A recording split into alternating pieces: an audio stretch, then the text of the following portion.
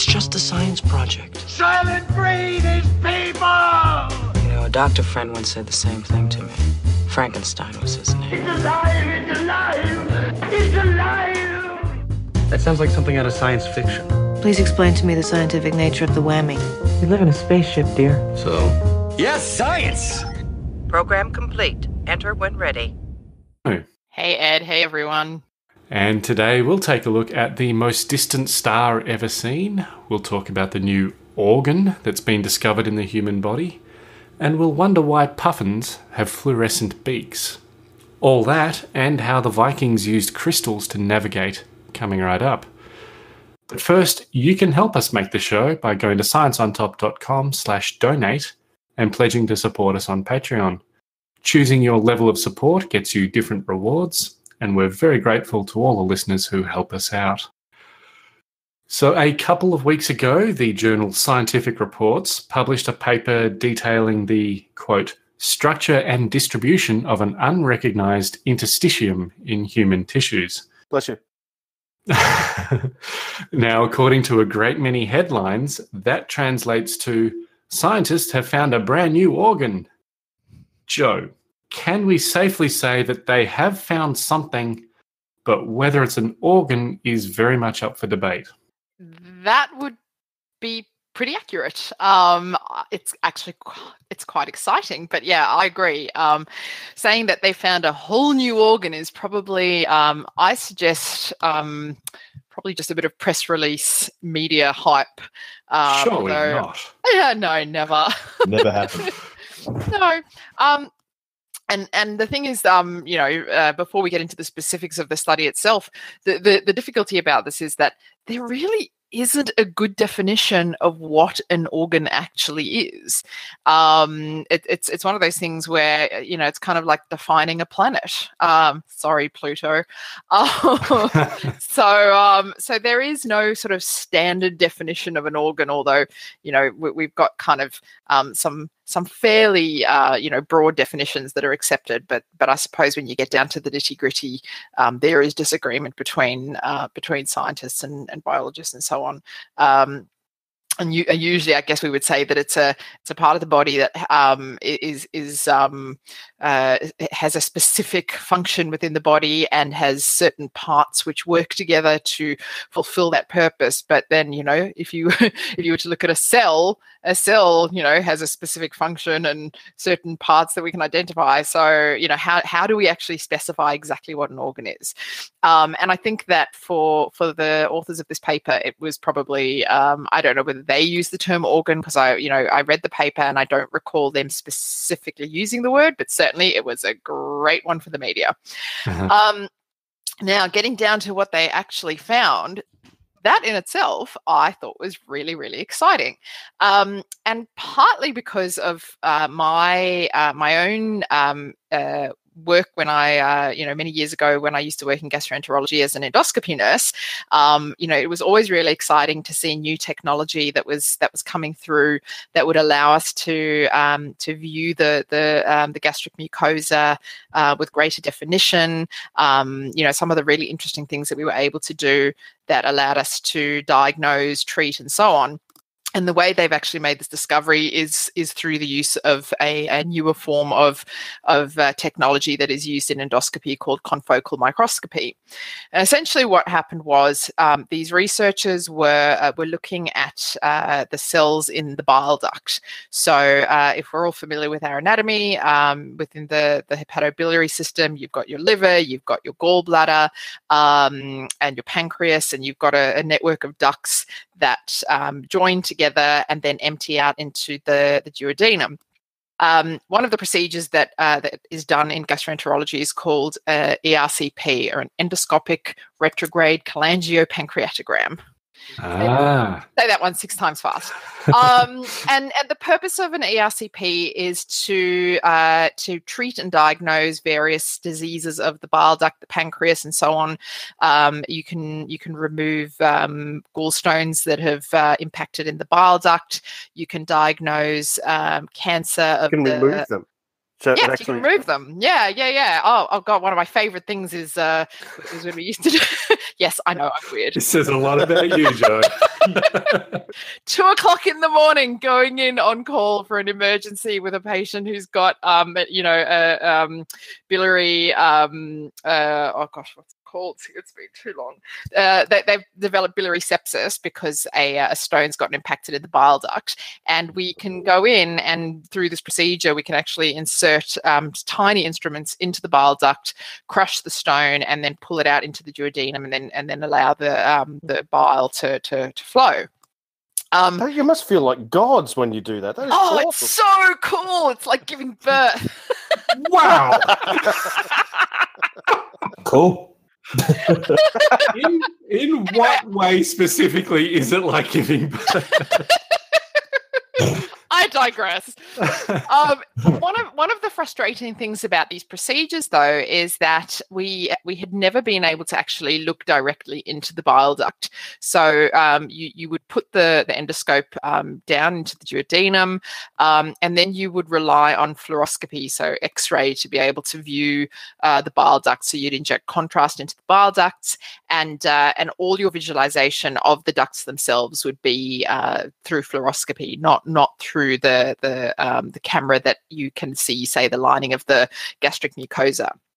So anyway, what they did was they've designed this tiny little confocal microscopic probe, which can be inserted directly into the bile duct, and it allows them to actually view the lining of the bile duct microscopically. Now, what happened was, when they did this, they found that the cellular structure that they saw was quite different from what they had expected. So essentially, they would see, you'd see the linings of the bile duct, and then underneath that you would see this sort of densely packed collagen underneath that. What they actually saw was a fluid-filled matrix. And this was quite strange, because normally what they would expect to see is this very, very densely packed collagen. So they did some comparisons between the tissue that they would normally see when it's excised. So, if you were to say do a removal of this part of the bile ducts and so on, there's a procedure called a Whipple's procedure, which is quite a major surgery done for pancreatic cancer, where part of the duodenum, the head of the pancreas, the gallbladder, all of these areas are removed. And typically when they would look at the lining of the bile duct, they would see the collagen very, very densely packed. And what they concluded was that potentially what they were seeing when they actually excised the tissue, so under the microscope on a slide, was different from what you actually see in vivo, so inside the body.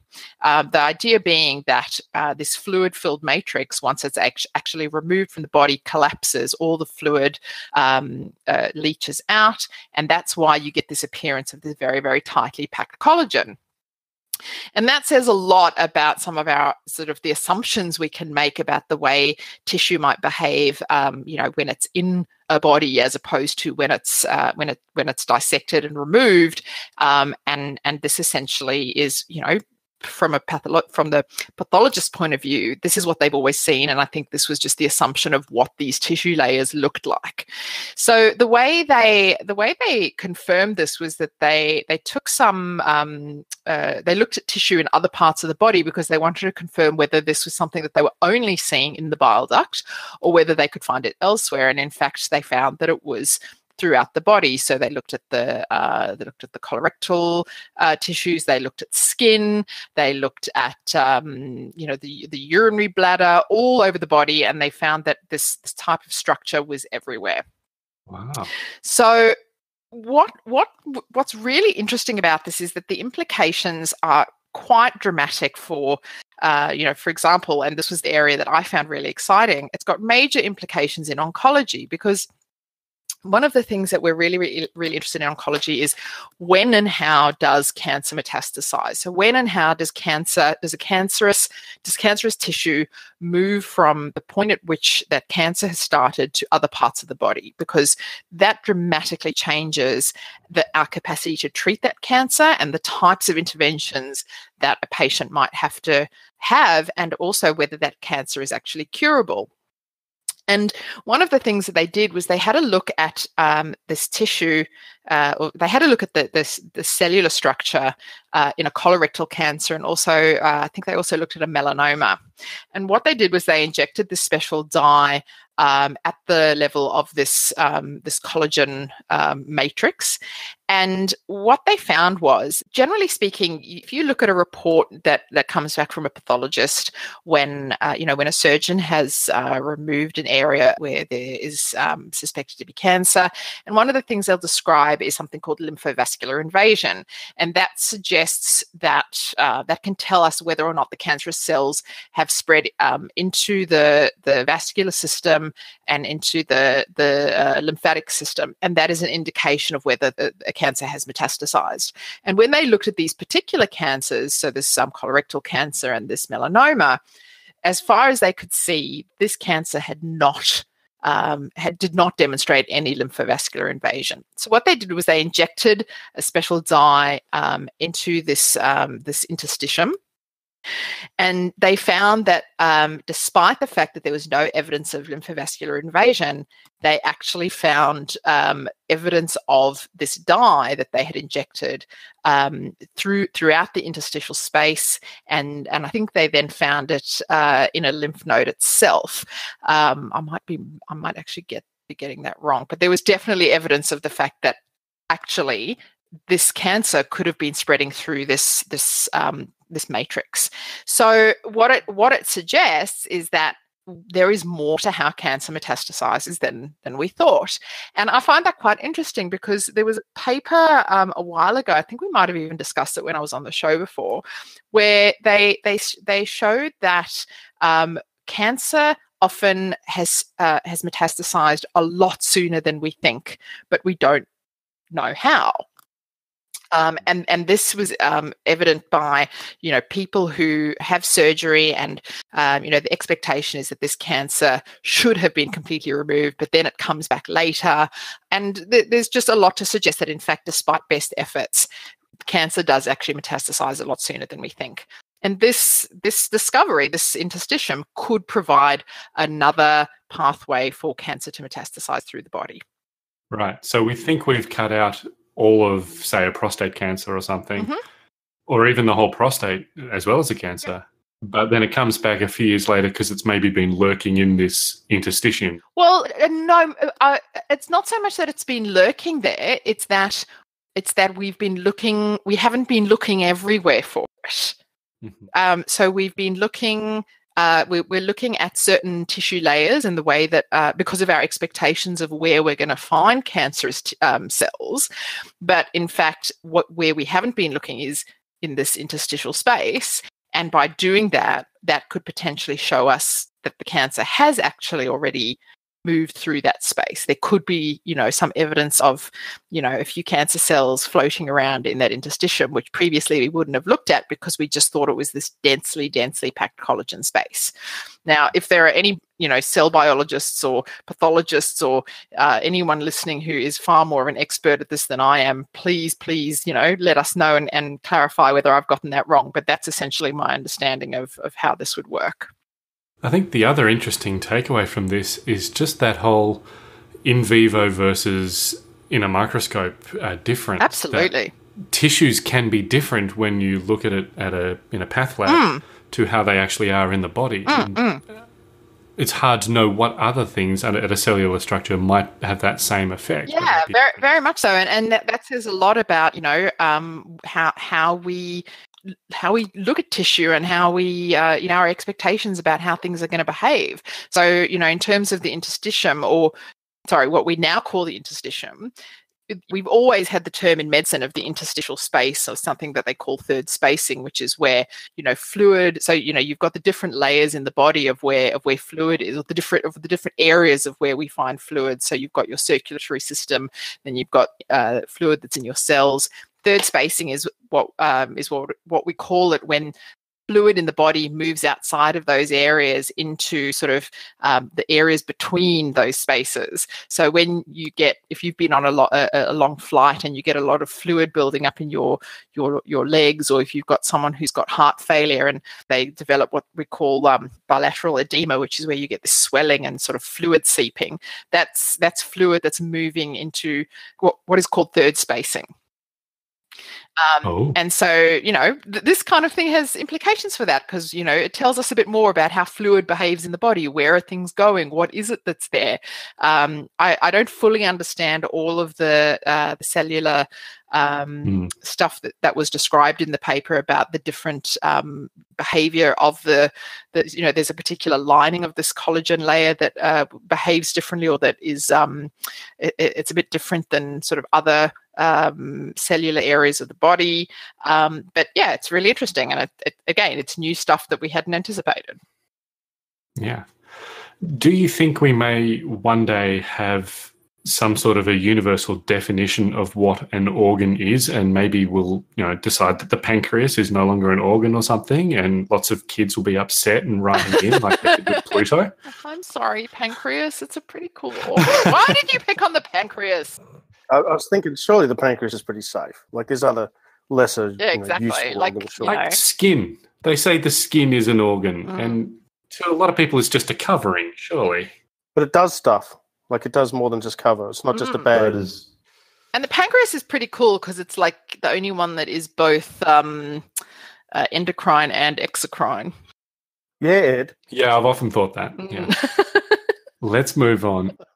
And when it comes to navigating at sea, over the ages, sailors have used a variety of methods, from compasses and sextants to bird watching and the weather. The native Hawaiians even dipped their testicles into the water. Are you serious? What? I am deadly serious. Are you serious? Absolutely. And how did that help them navigate? Yeah. I don't know the details of it. That's what we should be talking about rather than this. Sounds real. I'm going to Google that while you're doing this story. I just can't believe it. But nevertheless, when it comes to the Vikings, we don't know very much about how they used to navigate.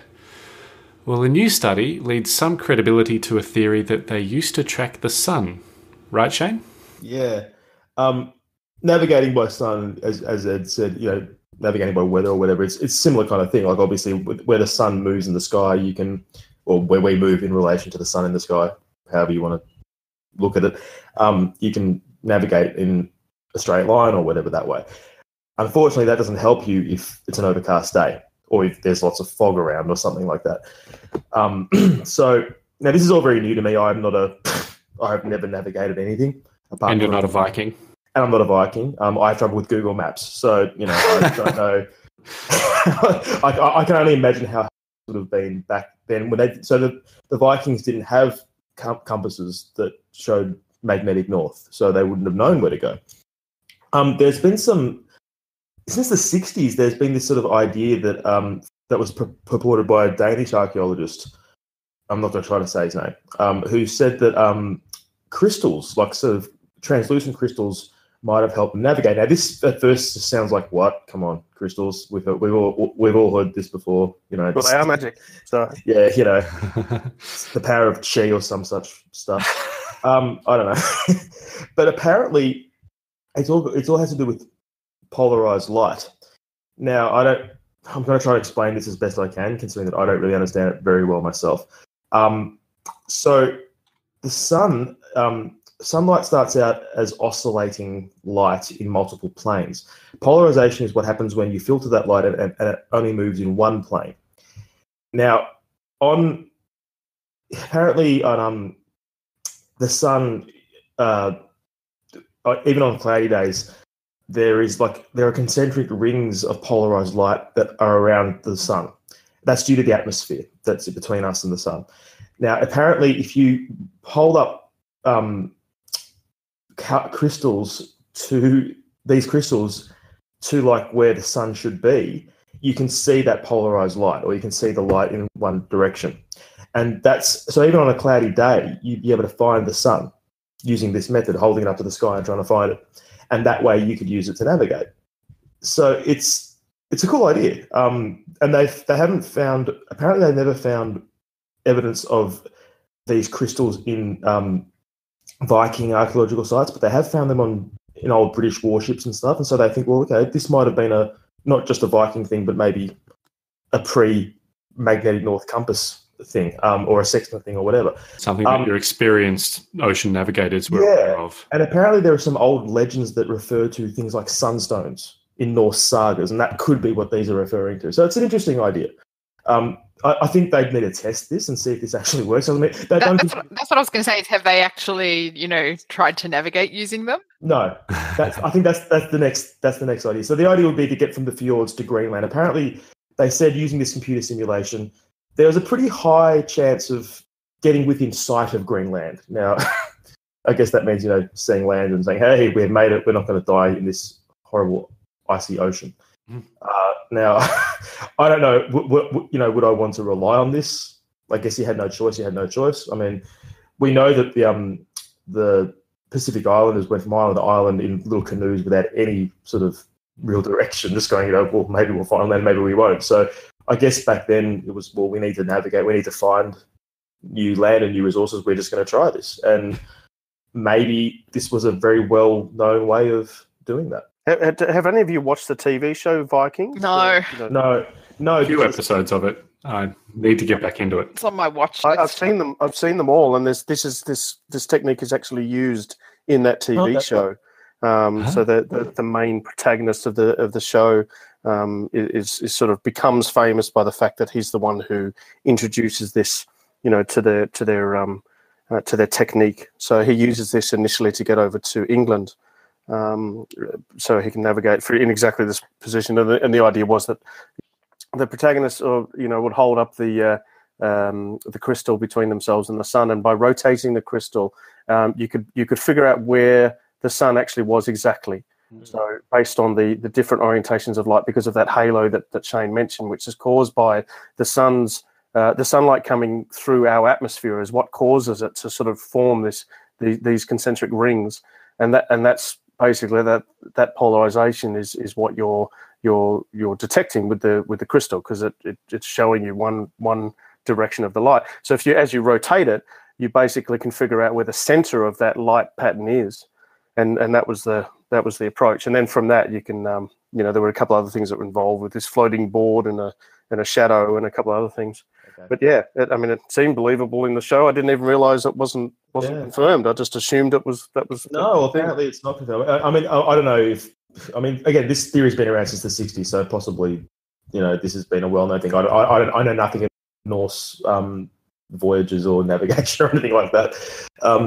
What one researcher who is not attached to this study, who's actually an animal vision researcher, so I don't know what they really have to do with any of this, but apparently this person has, Amit Lerner, from a researcher based in Israel, has said that, well, look, this is possible, but tiny little mistakes in this could lead them to go astray by, huge distance. I assume an animal vision researcher probably just would have a really good understanding of light and the way light. Yeah, I guess, yeah. But also, and that's one of the interesting things when I was reading the article, I noticed one of the authors is Gabor Horvath, who we've talked about before on the show because he won a 2016 Ig Nobel Award for finding out why white horses are less likely to be bitten by horseflies. And it is to do with polarized light. Yeah, I remember that. Yes. And also zebras. Their pattern may be designed to make them less likely to be bitten by horseflies. So, polarized light is actually a really kind of cool thing. And we see it in more places than we'd expect to, I guess. And it does say in this article that some animals like ants and crickets can detect polarized light. So that could be the link there as well. And mantis shrimps. Mantis shrimps, yes. Mm-hmm. Is there anything a shrimp can't do? I almost said exactly that. And apparently the authors do hope to actually perform a round-trip voyage between Norway and Greenland using these sun compasses and sunstones to see if this Typical works. scientist. Anything for a free holiday. They're just trying to, taxpayer-funded vacation. Okay, Lucas, astronomers have once again dusted off the Hubble Space Telescope and pointed it at some space, and they've spotted the most distant star ever seen. Tell us about Icarus. Icarus, from Greek mythology, Icarus was the son of Daedalus, who was the master craftsman who built the labyrinth of Minotaur fame. And Daedalus had constructed wings in the mythology of wax and feathers, and he and his son had escaped Crete, and he warned his son not to fly too close to the sun or too close to the water, and his son Icarus, the young upstart, they never listened to their fathers, did they? Never listened, so he died. Sorry, a bit spoilers. Spoiler, jeez. Yeah, so Icarus, I can see why they're calling this Icarus. So the official name of this star is actually MACS Max J 1149 plus 2223 Lens Star 1, which is it does Icarus does roll off the tongue a bit. Yeah. Exactly. I can see that. So yeah, so basically we've seen things further out than this is sitting around 9 billion light years from Earth. Now we've seen galaxies, lensed galaxies that are further away than that, but we've not seen any individual stars that are this far away before.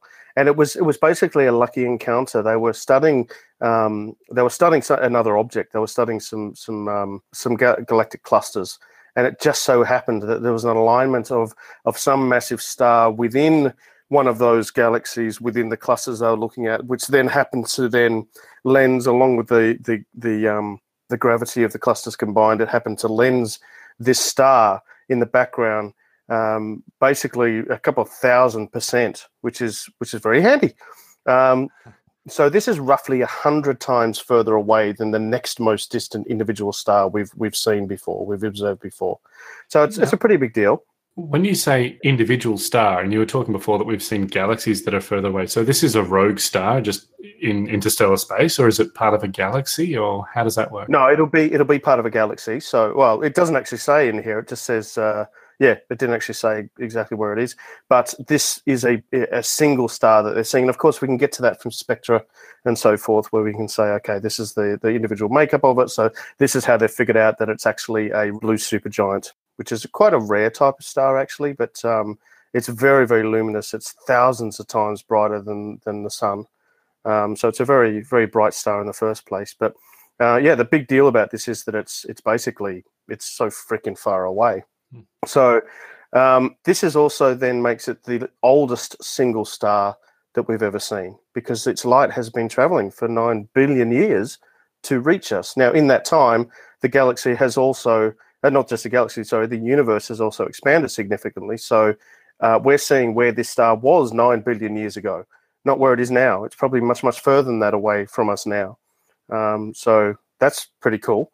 But yeah, basically more than 2,000 times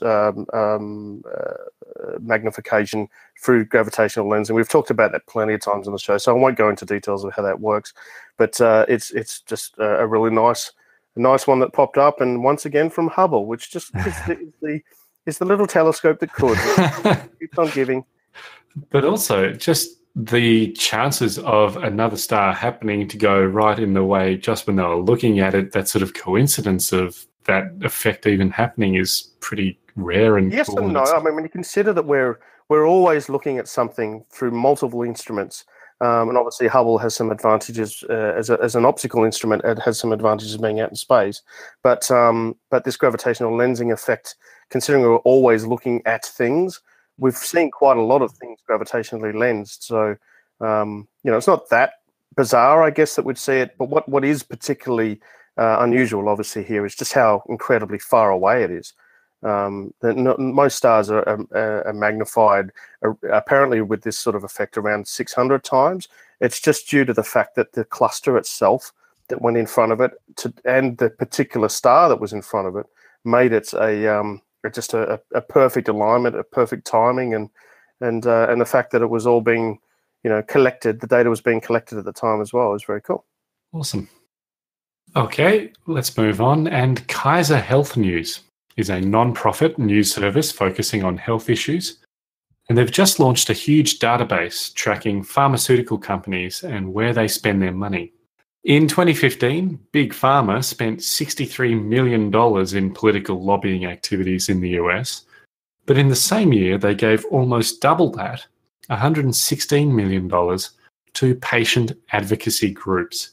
Joe, first of all, what is a patient advocacy group? And is this kind of spending something to be concerned about?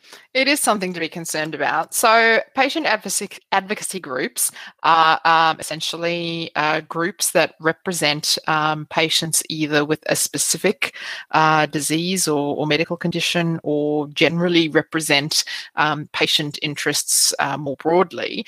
And, you would see them, all over the place, from, generally raising money towards research, or trying to promote the public interest in lobbying for better treatments, better access, better care, and so on. An example would be, I've noticed in the last few weeks, there's been a huge amount of media around endometriosis, for example, and I was quite curious about how that's come about, and I suspect that there's been a really concerted effort by the patient advocacy group for women with endometriosis, which has resulted in the media giving more attention to a disease that doesn't get a lot of attention. And the thing is, patient advocacy groups, God, that word is very difficult to say. It's not easy, is it?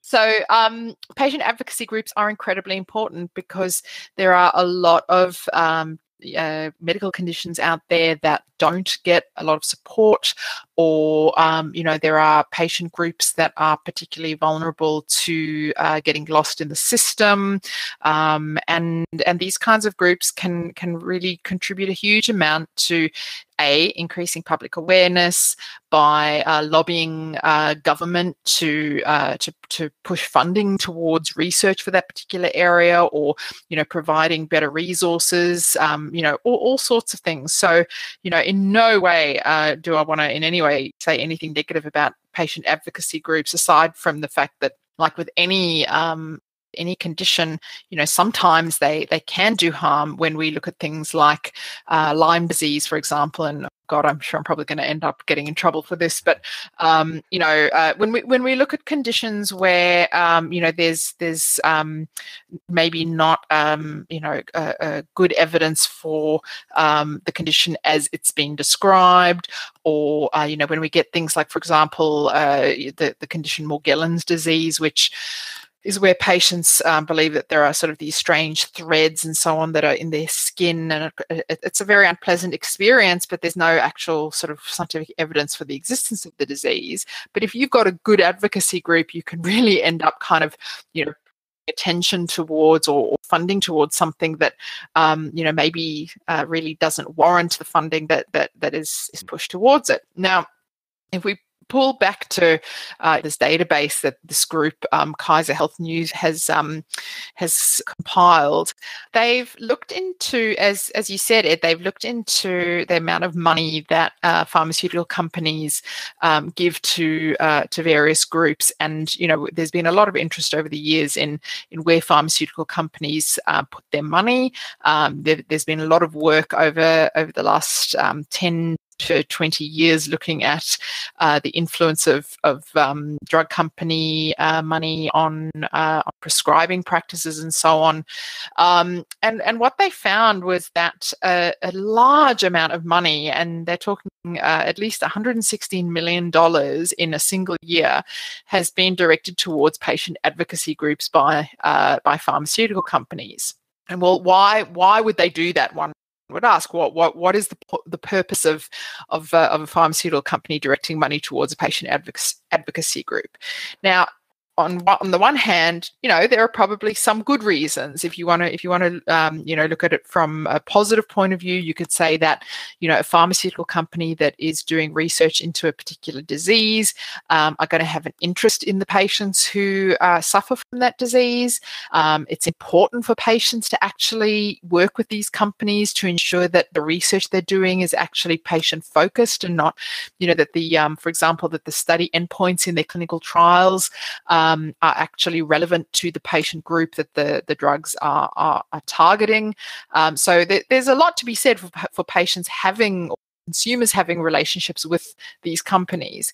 However, the worrying side of this is that pharmaceutical companies can push the direction of lobbying.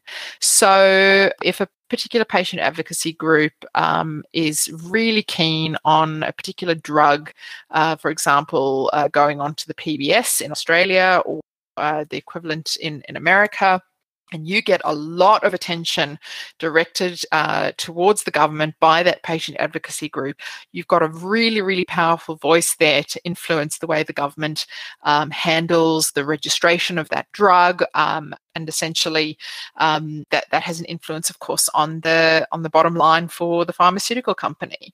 And so from an ethical perspective, this is really problematic, because while patient advocacy groups want the best thing for that patient population, it doesn't necessarily mean that the drug they're lobbying for is actually the best thing. There are a lot of examples of where there are drugs which the evidence has shown are effective, and due to the astronomical costs of the drugs, the government doesn't put them on the PBS, and that is very, very problematic as well. So I saw last week, actually, there was an example of a drug for cystic fibrosis that has been shown to be incredibly helpful for cystic fibrosis patients.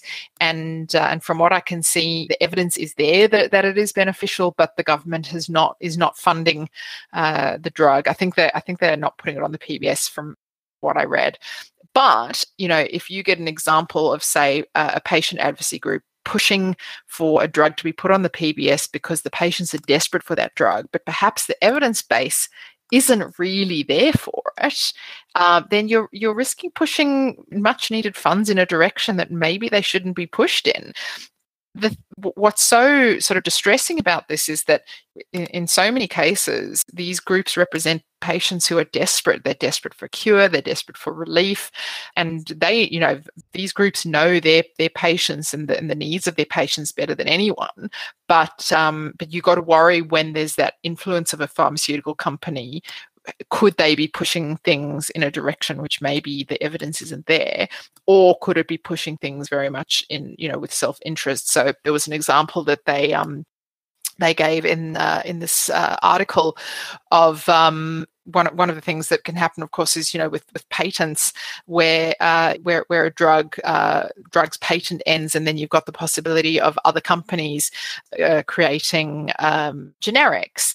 And there was an example that they gave of a patient advocacy group who were pushing very, very strongly for the generics of a particular drug not to be made available, which is odd because it's really it's contrary to the patient's interests, when in all likelihood having the availability of these generics is going to actually be beneficial to patients because of the cost of some of these drugs. And from what I could see, if I read this correctly, the reason for this was that they were claiming that, in fact, these biosimilars were going to potentially not be as effective, or there were going to be risks involved. And I don't know that there was actually evidence that this was the case. And where you've got this very, strong influence of a particular pharmaceutical company, how much influence is going on there? So that essentially is the concern. And there are, of course, when you actually look at some of the graphs that show, the amount of money that has been spent here, it's astronomical. It's really huge amounts of money, and far outspending some of their money on lobbying as opposed to patient advocacy. It basically is lobbying, but through a third party. It's lobbying through a third party, exactly. It's indirect. It's sort of like the Citizens United ruling, where companies are forming these PACs these third parties to do their lobbying for them. It's a similar sort of thing to that. It's this way of hiding the money that they're spending on it. Oh yeah, and as you say, it's indirect lobbying, and one of the when you've got desperate patients and patient stories, and we know patient stories are far better than any data, then you've got a very effective tool to be able to manipulate the response you get to that lobbying. And it's not just the political side of things.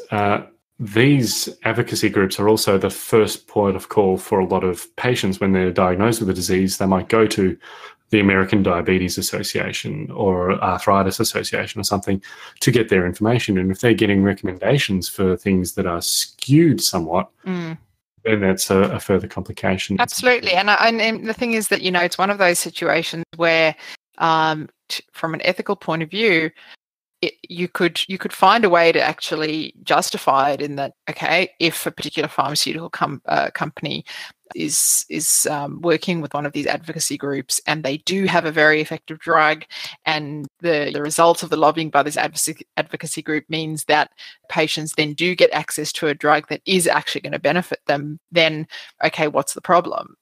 Well, it's the other side of it. It's where the lobbying is for something that maybe shouldn't be lobbied for.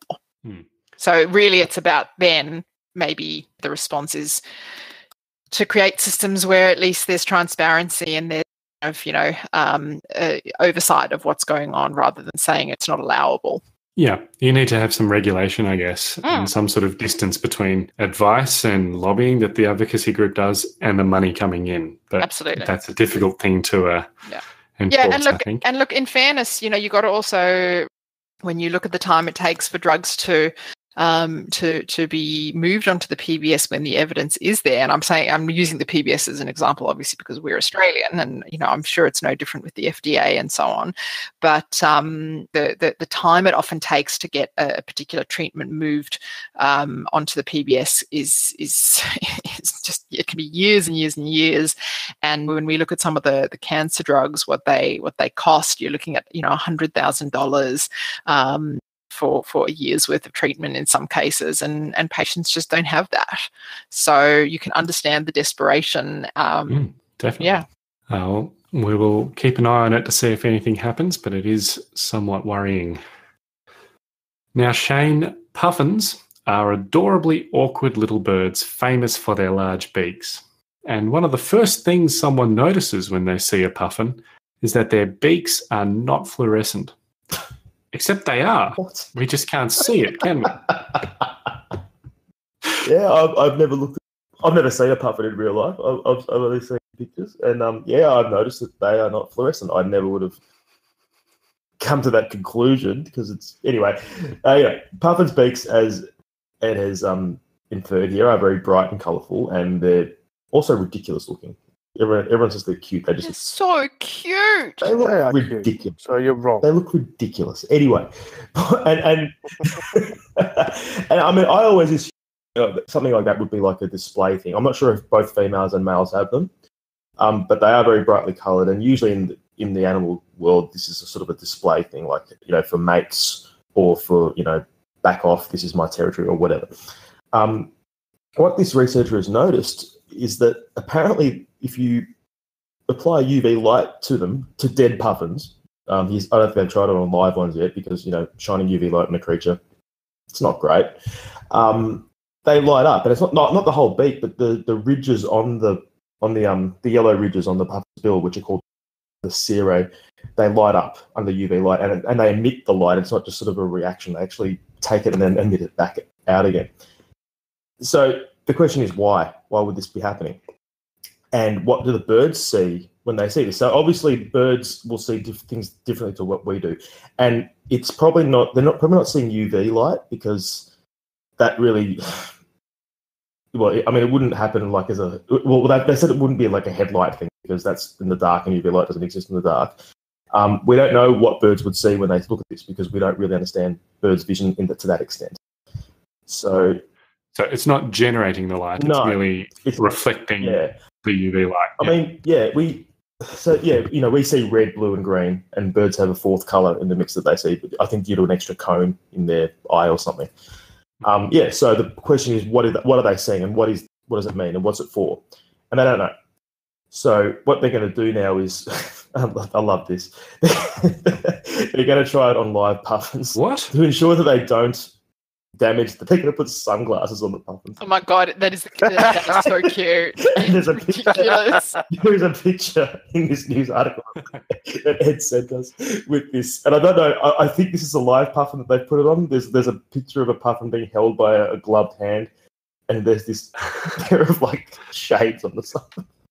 I'm sorry, but that's not a sunglass. They're not sunglasses. Sunblock glasses. Shield over the eyes. Yeah, pretty much. So they're going to test this and see if. For all we know, this could.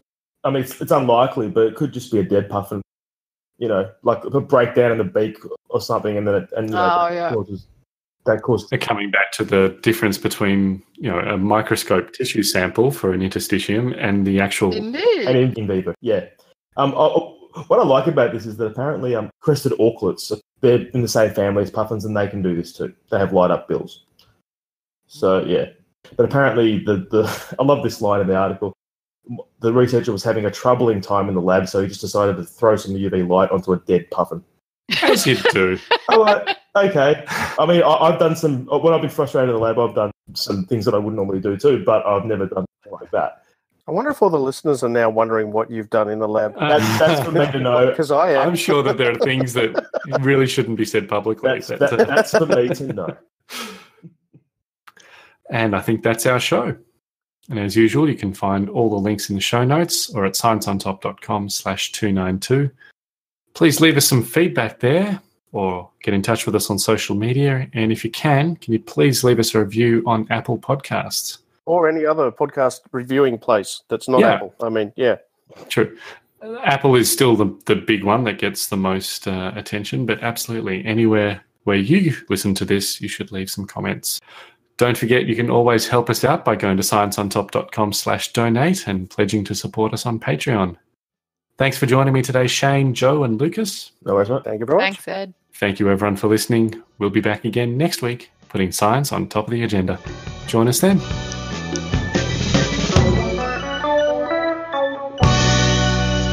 But they have discovered something called the interstitium.